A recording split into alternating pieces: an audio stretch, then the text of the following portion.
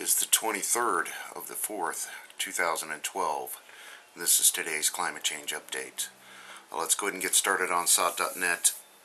East Coast snow cuts power to 50,000. More to come.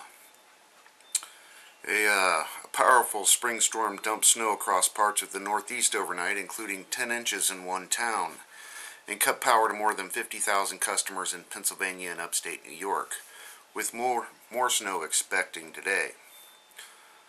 Uncharacteristic, powerful cold storm targets northeastern United States.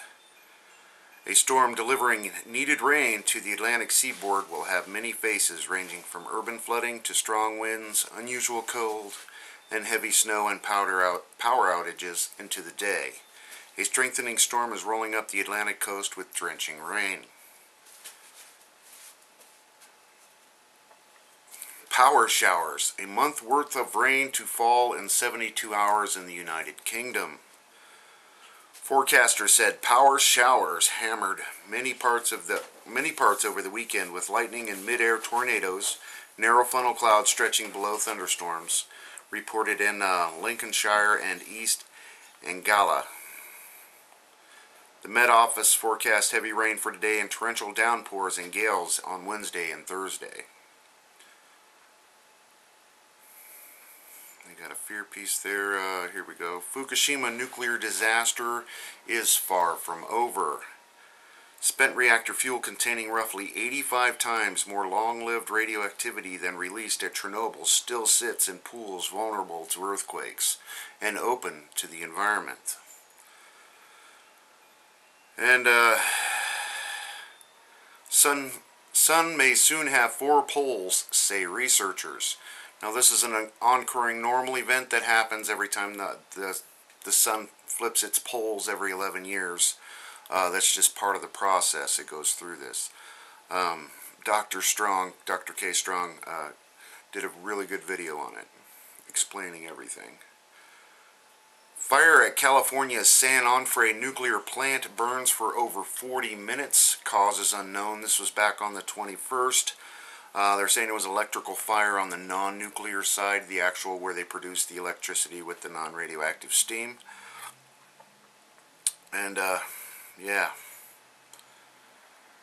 And, big rains going on in Tehran, Iran. Severe flood caused damage in northern Iran. Severe floods across northern Iran caused enormous damage to infrastructure in a number of towns and villages on Thursday and Friday, after pouring spring rains drenched northern and northwest provinces of the country for about 1 week. And over to the extinction protocol. Loud boom over northern California and Nevada thought to be from Meteor. People in northern California and Nevada reported hearing a loud boom in the sky over the Sierra Sunday morning. The county sheriff's department said that they're investigating the possibility that it might have been a physical impact of an overnight meteor shower. She Aliens covered this really well yesterday. Actually, I heard one of her police scanner videos where the dispatcher was actually saying there was smoke in the hills and fire crews were dispatched, but I never heard anything past that. So definitely something happened in the sky for sure. Way too many people witnessed it for it not to. And that's about all they've got new going on tonight. Let's just go ahead and go right to the nuclear stuff. E&E News. Prime Minister Kan, radiation disaster would hit the world if Fukushima Daiichi was evacuated. No longer a question of only Japan. Worry over current state of the plant continues, of course. TV nuclear scientists concerned about structural safety of Fukushima fuel pools. 85 times more long-lived radioactivity than Chernobyl, of course. And you got to remember, Japan had this secret nuclear bomb factory going on. We don't know if Fukushima was one of these places, but there is an unforeseen amount of nuclear material right there. News interview. Fukushima poses lethal risk to the United States West Coast, says Senator. Another bomb waiting to go off. Extreme nuclear vulnerability, especially in reactor number 4. Kyoto gets suspicious. Mitsui claimed radioactive agent is harmless to people. Radiation mentioned 4 times. Explosions began while shutting down plant. And that was that big chemical plant explosion that happened in Japan. They say no dangerous chemicals were released.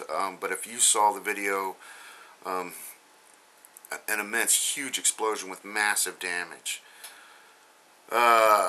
Large amounts of radioactive materials could be deposited across thousands of miles if water lost at Fukushima fuel pool. Media just beginning to grasp that danger to world is far from over, saying a nuclear expert. So if those fuel pools spill and that catches fire and all that water rushes into the Pacific Ocean and all the ash, and the insanity continues. It continues. The radioactive material stored 500 meters from where the incident began at the chemical plant. They're saying the containers are intact. 500 meters is 1,500 feet, and that was a huge explosion. And we can't always believe what the Japanese officials are telling us now, can we?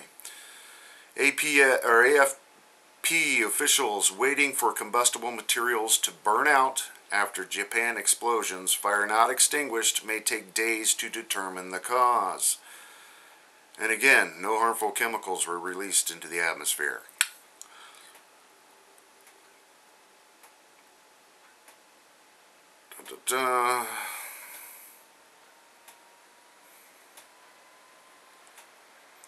Japan Times on plant mutations. Trees died and others grew in abnormal shapes, says ecologist visiting Japan from Chernobyl.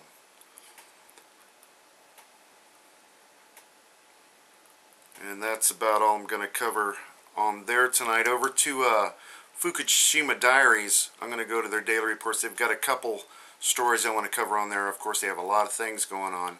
TEPCO increased water injection amount to reactor number 2. TEPCO increased the amount of water to inject to reactor number 2 from 5 to 11 on 4/20.